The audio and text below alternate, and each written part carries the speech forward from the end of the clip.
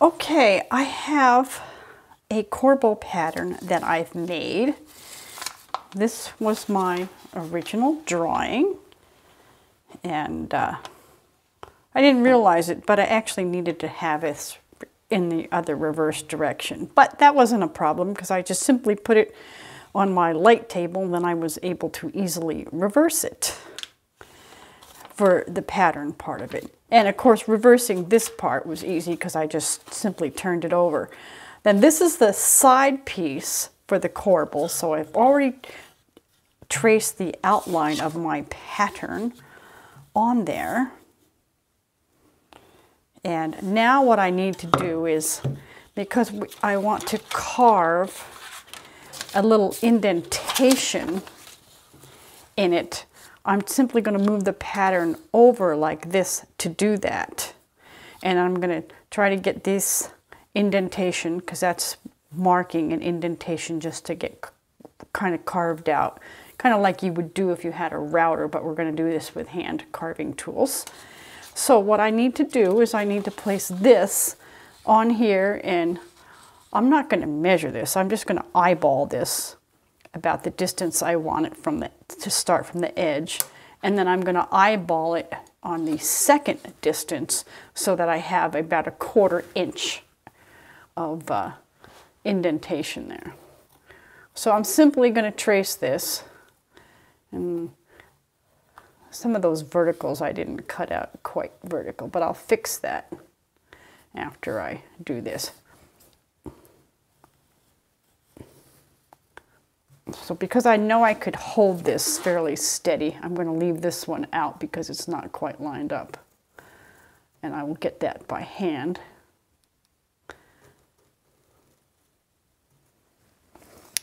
All right.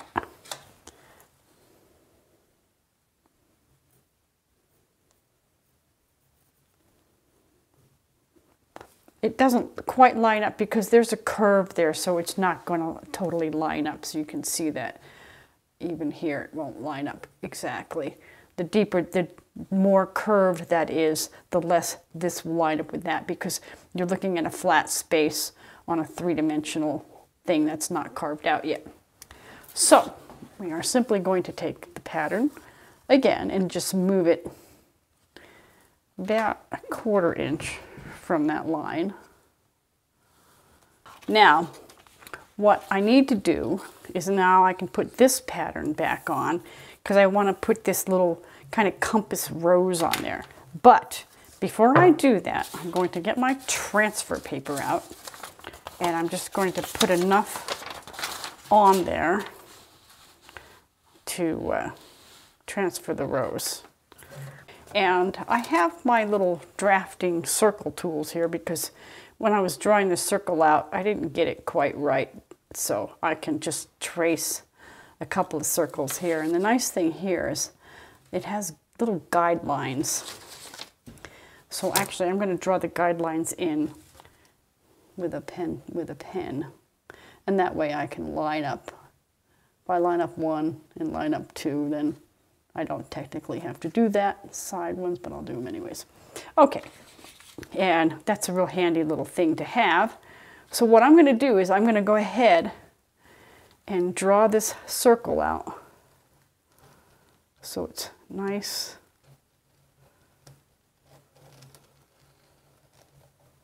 There, and perfect. And then I'm going to my next largest size circle and line up my little marks here, here, here, here, here, here, and here, here as best I can. And then I'm going to go ahead and quickly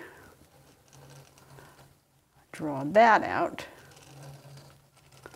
And the reason why is because if you look at the shaded area, that's going to get carved out, and this will be kind of a ridge, and then there'll be carving right at the very edge of this circle to bring that frame out. And then I simply have to just trace the flower onto here. Now I could get all perfect and draw a perfect circle right there too, so I think I'll go ahead and do that. That one's a little bit large. We'll just put that one there. All right, that's good. So now it's perfect. Now, probably when we carve it out, it won't be perfect, but that's all right. So, and I can darken, go ahead afterwards, and I'll darken this, because this stuff doesn't, it's just a little delicate, wants to rub off a little bit. So there you go. That is this. And remember, this side's still going to be flat. All this curve only is at the front of this Corbel. The sides of the Corbel are flat. So that's why you can do all the carving and everything on the sides. It's pretty easy. And then what you do is you take and you carve out these horizontal lines. It's just to give it definition. And so it carries through the design that's actually three-dimensional on the front-facing surface to the side. So that's how that's done. And this Corbel is going to be used as a support for the end of a curtain rod. And rather than verbally explain that, I will show you in the actual bathroom where that's going to be. So that's how I did the design, and this was not my first design. This was my second or third one, so I was fortunate to get a design that I liked on, pretty much the second try. And then I did go and I taped it to the actual place where it's going to be set up to see how it looked in realities. So that was nice to be able to do that. So you can see that's just a mirror image. And the other side of this, which is going to be 3 pieces of wood thick, so 3 times the thickness of that, so 2 more pieces. It's not going to have this rose on it because actually it'll be drilled out for the end of the curtain rod, so there's no sense carving the rose on that side. So this is just facing in the main part of the room side, and we just decided that we wanted to go all out and do something quite fancy. Tom is beginning to carve the room-facing side of the Corbel, starting with a knife along the lines.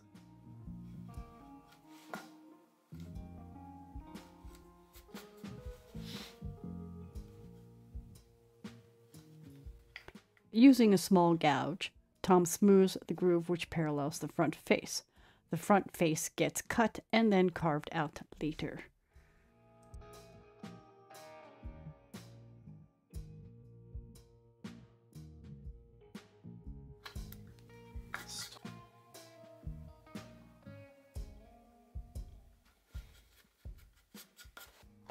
Now Tom works on carving out the rose, starting with a knife along the outlines.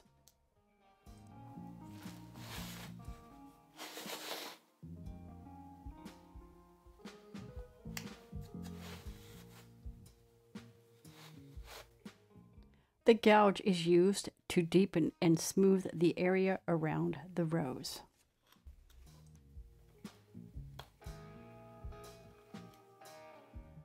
Depending on your skills, you may have to go back and forth between using a knife and various carving gouges. Use the square to cut the first cuts of the horizontal contour lines to keep them straight and perpendicular to the vertical back of the Corbel.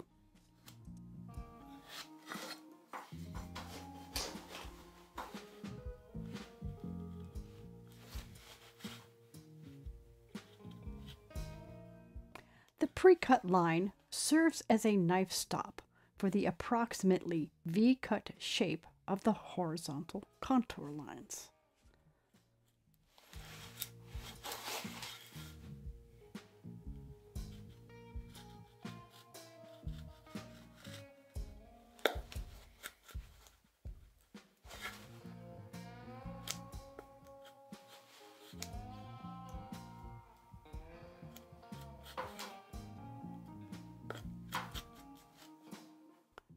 On each of the 3 pieces which comprise the Corbel, an easy way to quickly remove the excess material away from the front contour is to first saw multiple cuts just shy of the contour outline.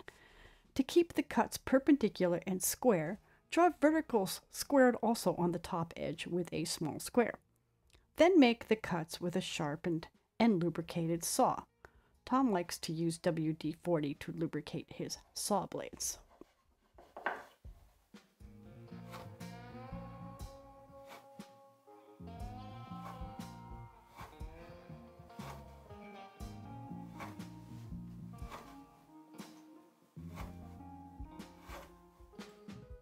All these small cuts facilitate chiseling away of the excess material quickly and without accidentally cutting into the contour with the chisel.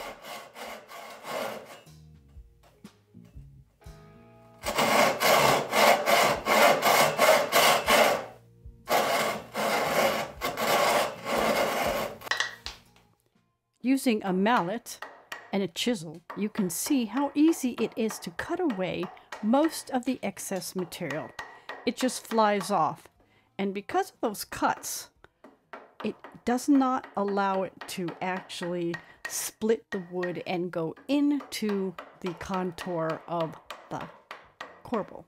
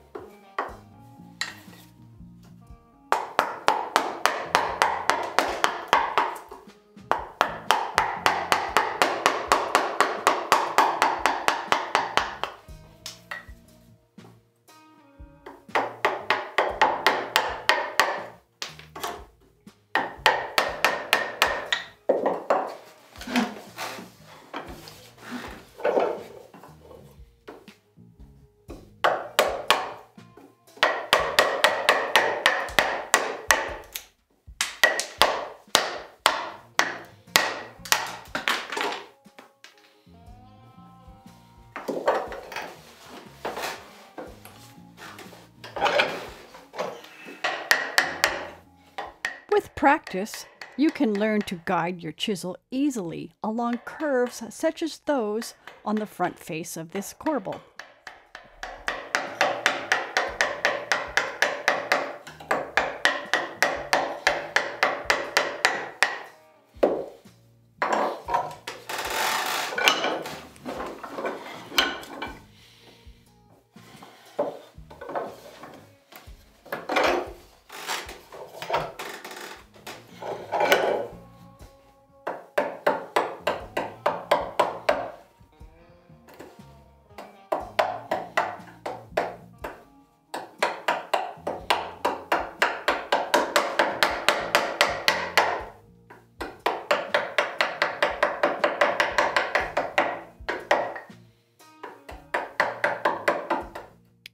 Tom actually gets these curves very smooth and accurate because each of the three pieces that make up this corbel are each hand cut.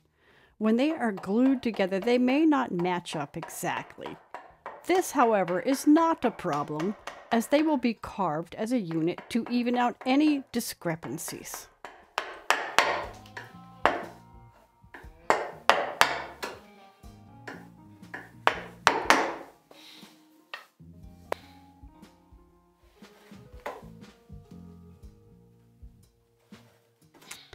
Here, Tom is using a smaller chisel and making refinements to the front face of this section of the corbel. Notice how he carefully guides the end of that chisel with a hand that's near the end of the blade so that he doesn't cut too much off. That's just part of your chiseling technique. And here he's using a gouge, and that's just to refine it a little bit further.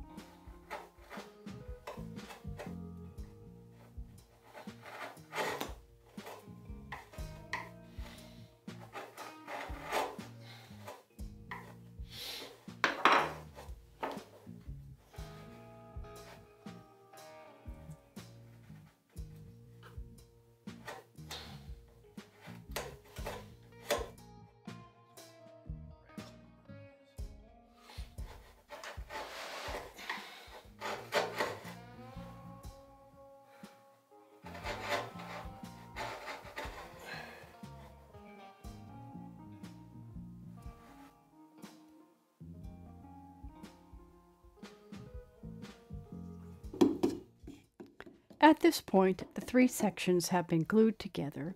The carved side is on the outside section facing away from the camera. Tom is using a chisel to even out any discrepancies between the three sections.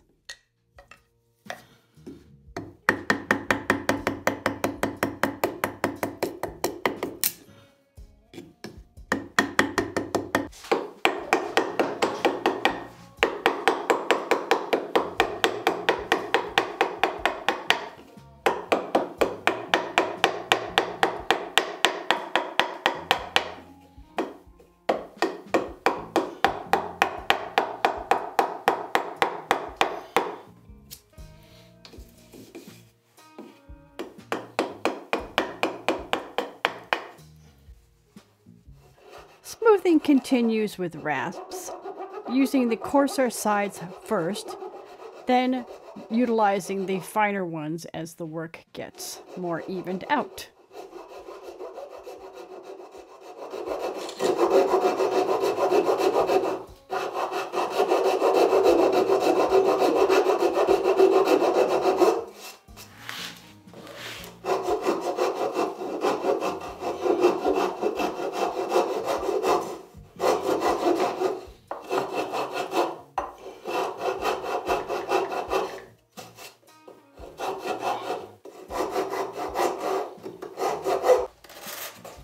For the final smoothing, Tom uses a scraper.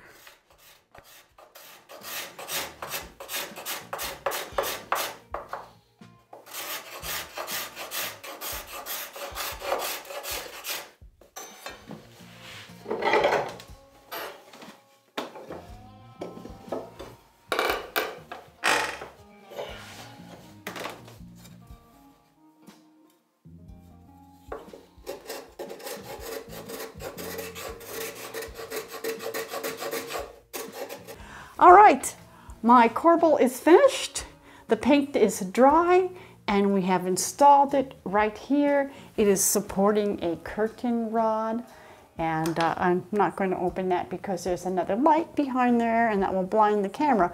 But this was simply installed with two long, large screws with the T25 type bits. We pre-drilled the holes here, and then we simply screwed it in to the support here, which is the end of a wall, so it's quite thick with wood. And then I filled the holes with plugs, chiseled them off to match this curvature here and this curvature here, gave it a quick sand, and then painted it. So there, I'm real pleased with it, and I think it's lovely, and I think I might want a couple more corbels somewhere else. We'll see.